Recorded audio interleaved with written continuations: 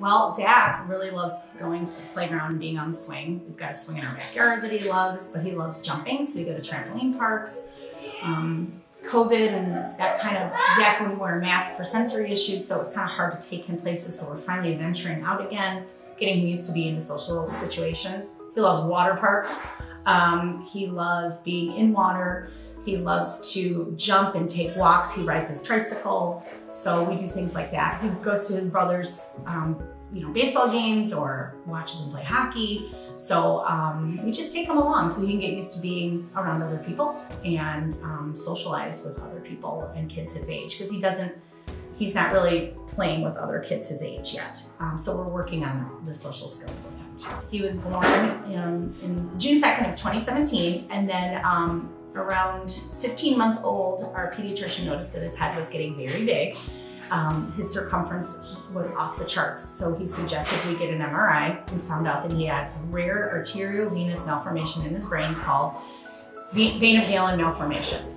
So we went through Comer Children's Hospital and he had an embolization which sealed off the malformation, which is great.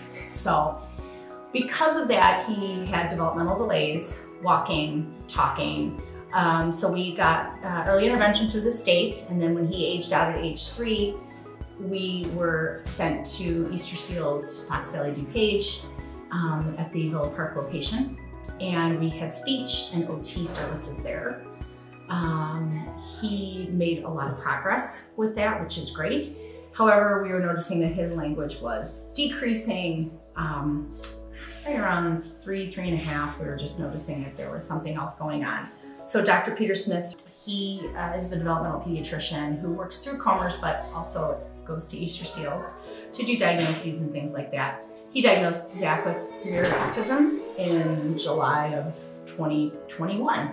So once we got that diagnosis, we decided to switch from just speech to DIR speech, which is more child-based. It helps kids with autism. And he is with Miss Barb for that, and we love Miss Barb. And then he is with Miss Lauren for OT, both at Easterseals Fox Valley DuPage.